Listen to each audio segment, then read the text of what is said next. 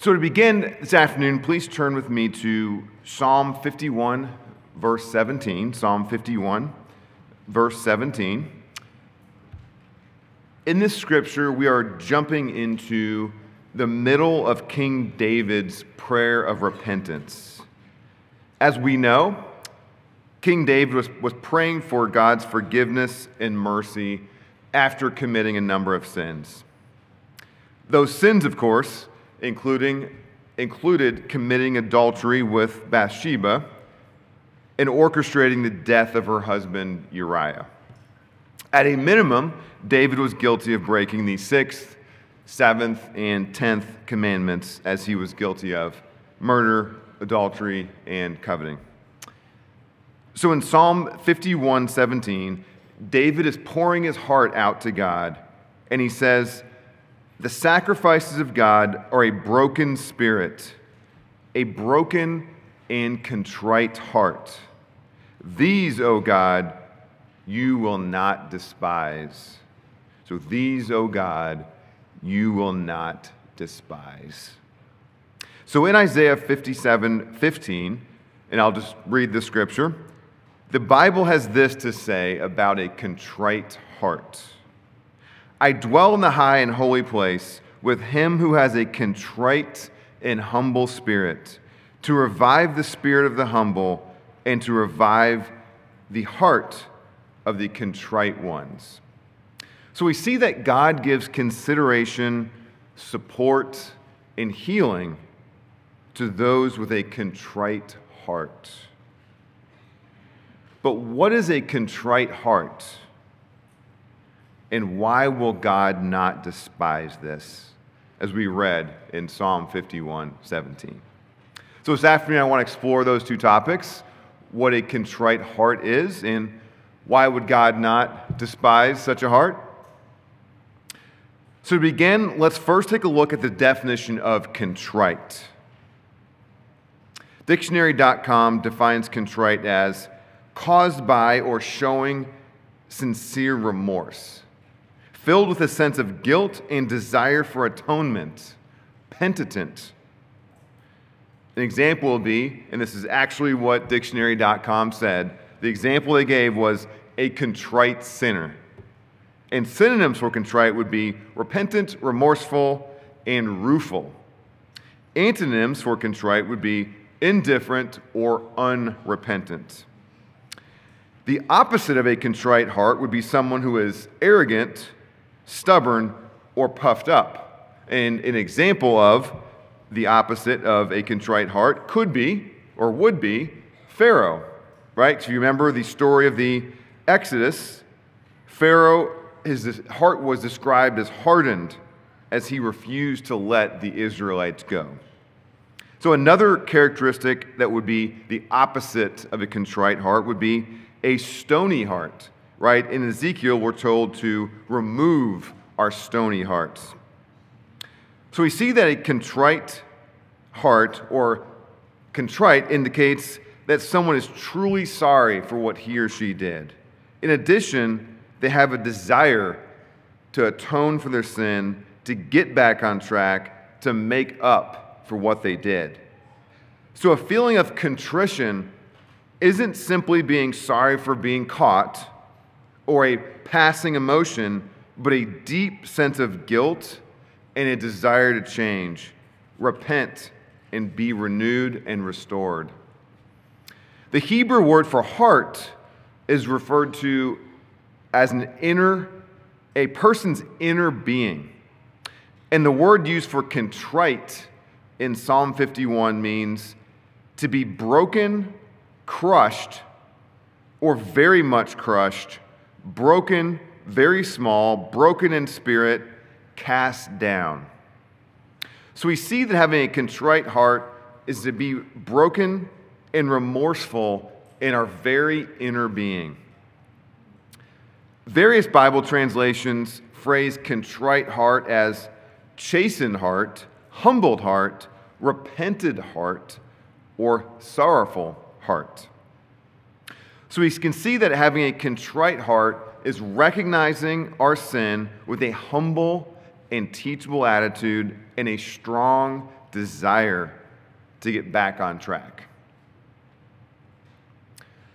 So if we understand what a contrite heart is, why would God not despise a contrite heart, as David said? So I have 3 reasons this afternoon why God will not despise a contrite heart. And the first reason is a contrite heart is the foundation of repentance. So a contrite heart is the foundation of repentance. So if we recall the story of David and Bathsheba and the subsequent murder of her husband, David was not initially contrite. We know that God had to send Nathan the prophet to confront King David before David saw his sin. But once David saw the error of his ways and the depth of his mistakes, he was immediately contrite, and bitterly so, bitterly contrite. In Psalm 51, David prays, "Blot out my transgressions, wash me thoroughly from my iniquity, and cleanse me from my sin." So we see that David's contrition, or his contrite heart, led to an attitude of repentance. He recognized his sin. He had a deep desire to put his sin away and be cleansed of it. A contrite heart allows us to see our sins, to see their evil, vile nature, and to begin to turn away from it. A contrite, humble, teachable spirit grounds us and allows us to root out sin and make corrections where we need to do so. A contrite heart allows us to get back in alignment with God's way of life and truly live as the new man or new woman that we're called to be. So we see that a contrite heart serves as the foundation or starting point for repentance. So the next reason why God will not despise a contrite heart is a contrite heart better allows us to choose God's way of life over our own desires. So a contrite heart better allows us to choose God's way of life over our own desires. So if we step back and consider the big picture of God's plan, we know that He is building a family. God's plan is to reconcile all men to Him. And we know that God cannot and will not coexist with sin.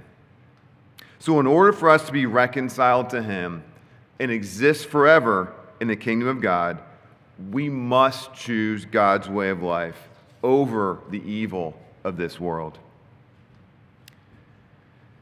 In an evil world ruled by Satan, that's not always an easy thing to do. However, with a contrite, humble spirit, we can more easily put God's desires over our own. We can live the life God wants us to live. A contrite person is not stuck or hung up in their own desires. A contrite person is apt to seek the kingdom first rather than the pleasures of this world, because a contrite person lacks a hard and stony heart. A contrite heart allows us to more easily choose God's way of life over the way we may naturally want to go. A contrite heart is not puffed up or arrogant. When we have a humble, teachable attitude, we more easily set aside our own desires and engage and embrace the life God wants for us. And the third reason that God will not despise a contrite heart is this. A contrite heart shows our true desire to live God's way of life. It shows our true desire to follow God's way of life. With a contrite heart, our Christianity is not an academic exercise. In other words, a contrite heart shows that we truly and deeply believe and desire to live this way of life. It shows that we're deeply committed to living as God wants us to. We're not simply showing up every week, coming to services, learning a little bit more and a little bit more, only to have academic knowledge, void of substance, void of action, and void of follow-through. A contrite heart shows that we long to do right. We long to be in alignment with God's way of life. And it pains us deeply when we fall short. So as we continue down the path of conversion, let us consider the condition of our hearts. Do we have a humble, contrite, and teachable heart? Does our heart have stubborn, stony, and puffed up elements that need to be addressed? We know that God will not despise a contrite heart. So let us work to be humble, teachable Christians on our journey to the kingdom of God.